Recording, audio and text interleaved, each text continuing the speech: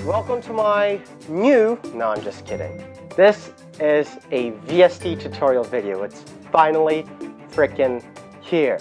Some of you guys asked me last year, and I'm so sorry that it took this long to deliver the final product to you guys, but nonetheless, it's here, and I'm finally able to share my complete tutorial how to use your digital piano like a MIDI controller and actually use VST super quick and super easy.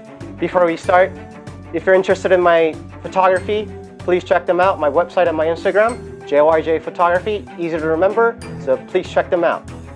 Nonetheless, let's begin with the intro and begin with the tutorial. Let's go!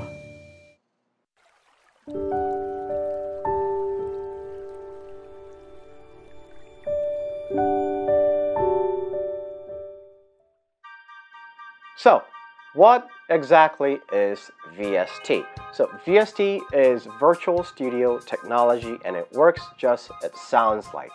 It turns your home studio into someone else's studio that has better instruments that you can possibly imagine. In a way. So, today, with this tutorial, we're going to turn this digital piano into a concert-level Steinway grand piano. Yes.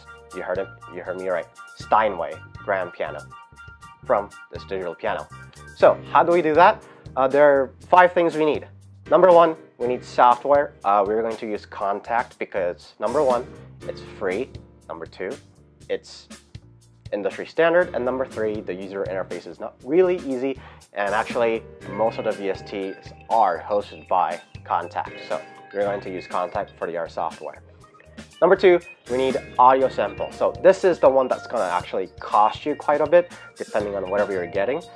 For me, I would choose the Grandeur if you're first VST buyer because it just works great with any kind of songs you play. So if you're playing classics or something mellow, something bright, doesn't matter what you play, Grandeur will replicate your style to its best ability because whatever the sound sampling they've done, it's really neutral. It's not too heavy towards classic or too heavy towards jazz. No, it's very neutral in the middle, so I don't think you'll run issue with that VST at all. So, that being said, you need sound sample. Number 3, you obviously need an input, in this case digital piano. Make sure it's one with the USB because this tutorial is going to cover a digital piano that has USB connection. Most modern digital pianos should have. If not, I'm really not sure what to say because I haven't really studied that far. Sorry guys. So, number 4, you need a computer to host your software. I use my laptop right next to the piano on the ground and plug it in and play as I go. And lastly, obviously you need USB cable. Amazon has it for $5, $6 depending on the length. You choose your favorite one. If you have to run it to your desktop, you might need a 16 feet one, but I was pretty good with my 6 feet cable. So that being said, check that out if you don't have any.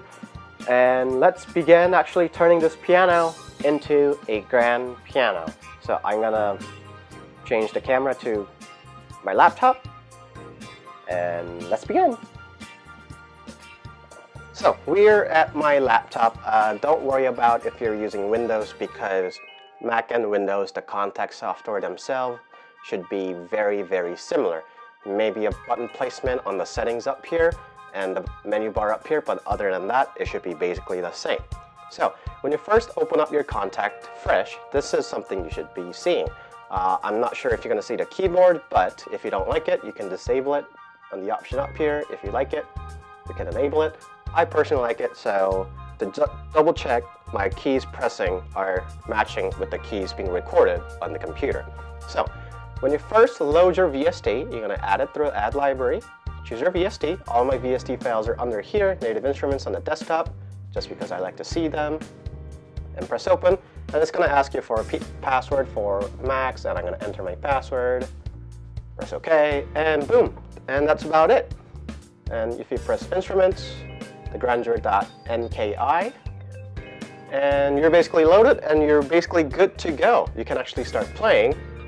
No, because look at here.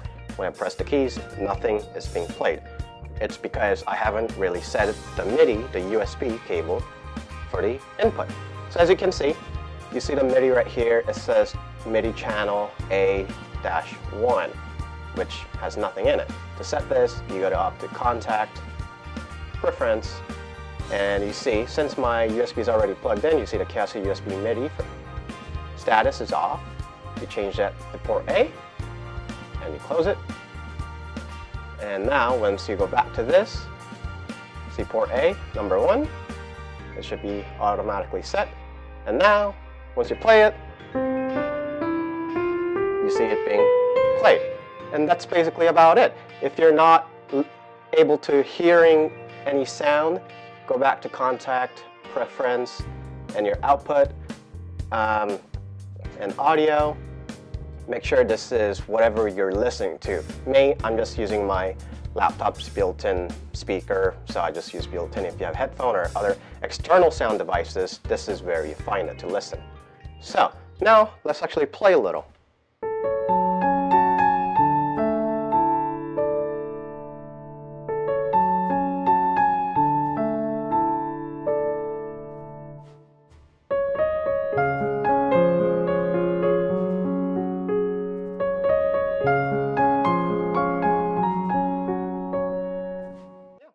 As we're coming to the end of the video, I hope you guys are a lot more comfortable using your digital piano, plug into your computer, and run VST and have that grand piano experience.